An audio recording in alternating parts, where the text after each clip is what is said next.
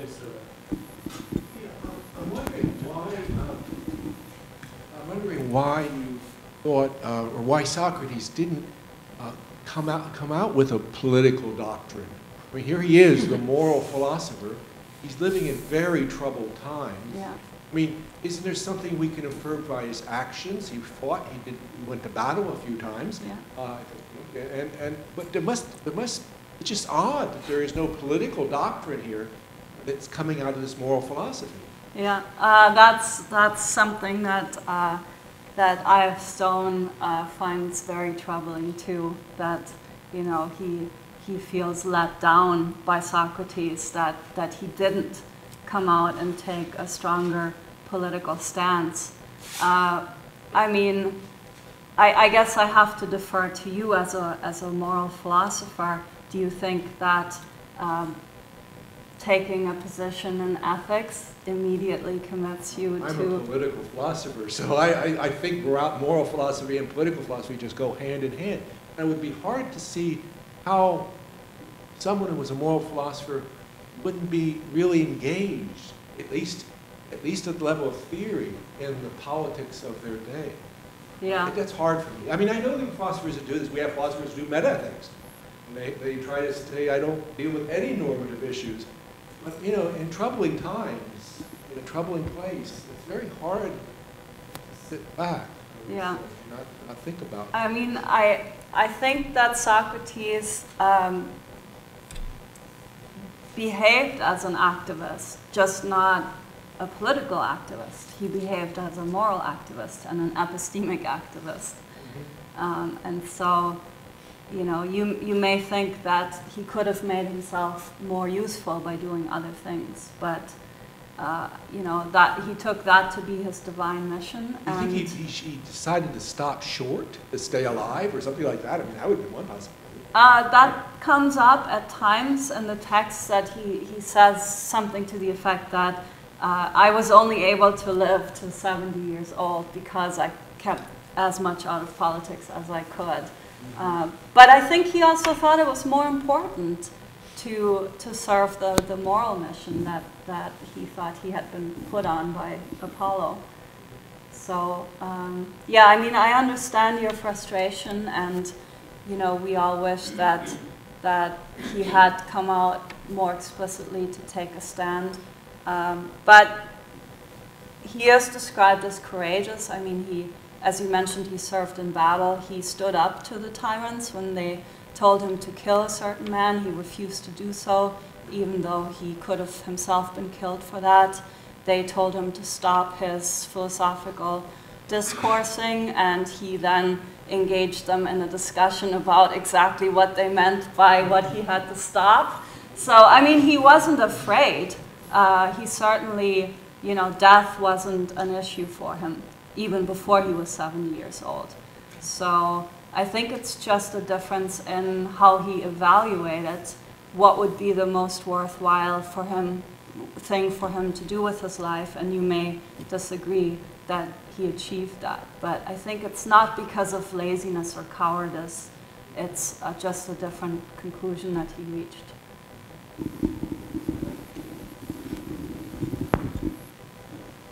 Thanks a lot, Kathrin. I was wondering if you could help me with a tension that I'm having trouble resolving in the way you describe some of Socrates' beliefs here. One has to do with the sort of dismal verdict that he takes with respect to the level of expertise that he sees around him, in particular with respect to the moral craft. And the other has to do with the kind of deference that you described him displaying with respect to the laws. So on the one hand, if it turns out that there's very little expertise, right, moral expertise, which might translate into just political expertise, which then produces the laws of the state. If that's entirely bankrupt, what is the source of his great deference to the laws, which then ultimately results in him choosing not to escape, right? I mean, what is it that drives him to have such a high view of of that particular institution, given the lack of expertise that went into producing them? Well, I think this relates to Tim's question.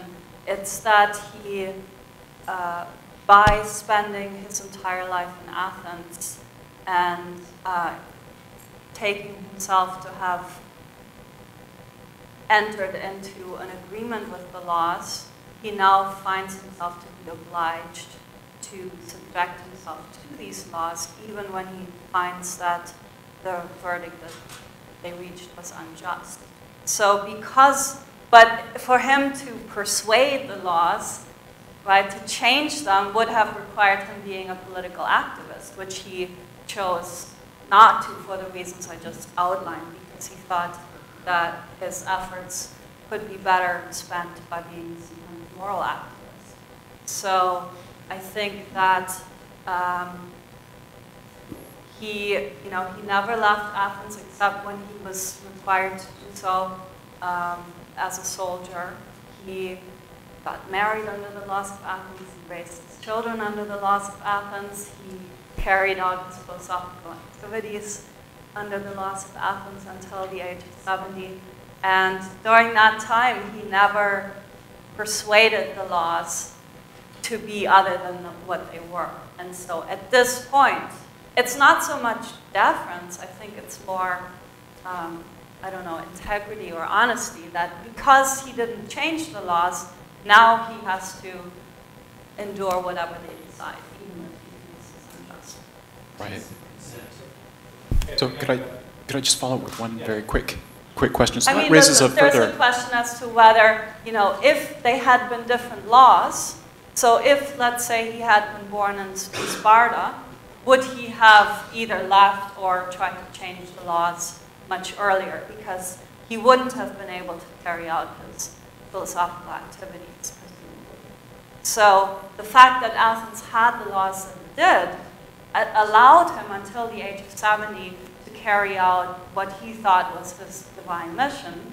And so even though he thought they weren't perfect, that's what he ended up with. Right. So just one further clarification on this sort of, silence is complicity sort of view. Was the fact that he was complicit, or, in virtue of not objecting to or trying to change the laws of Athens, thereby signing up to them, is that a reflection of what you sometimes presented as his lack of interest in engaging in that kind of debate, or was it a function of his assessment of his own expertise, that is, his own lack of expertise when it came to political philosophy? Because I could see it going either way. I think both of those things, that he chose a moral mission instead of a political mission, and he also didn't consider himself to be sufficiently competent. Right. Well then, last puzzle. It seems as though if it turned out that he lacked the competence to actually enter into that debate, it's a little bit curious that he should then think that he's bound by the laws just because he didn't oppose them. I mean, he has no expertise with which to persuade anyone to think otherwise. I don't see that last. Well, maybe it doesn't follow. I think I've got Dan, and then Robin, and then Nevin, and Richard. That's Okay. Two things. First, it strikes me that he certainly did have a political project, namely Alcibiades and Critias, right? I mean, his students were his project. Teach those who inherit power to do more with their time than accumulate power. Of course, it horribly backfired, leading to the situation. But it's not quite fair to say he didn't have a political project. The moral project was a political project, I would take it. Maybe disagree, I don't know. But the second thing would be that I don't want to disagree with the social contract idea that he stays and dies because of loyalty to the laws, but I want to add another layer to it. He does this is the just thing to do because it's the only way to change the laws, right? If what the jurors are looking for is a scapegoat for the behavior of Alcibiades and Critias, then the only way, they don't want him to die necessarily, they just want him to take the blame. And by forcing them to commit injustice upon him is the only way to force them to see their own injustice. You might think that, right? I guess the first point you made, could you elaborate on that a Sure. little more? How do you think that the moral mission automatically is a political mission. I didn't quite see that. So, what does one do when one is confronted with an unchangeable political situation, right? I mean, reading between the lines in the Republic, maybe you think the Republic is off the table because it's a middle dialogue, but could be. I'm not an expert, as Socrates would say. So you might, Socrates says, you know, boys, what are we going to do? We're in such a bad state. If only we had someone who cared more about virtue than about wealth and power. Where could we find such a person, right? But of course, the boys are saying, oh, well, we know two people who could fill this task. It's us, right? If you train the sons of your corrupt leaders to be less corrupt, then perhaps when they grow up to be leaders themselves, things won't be quite so bad, right?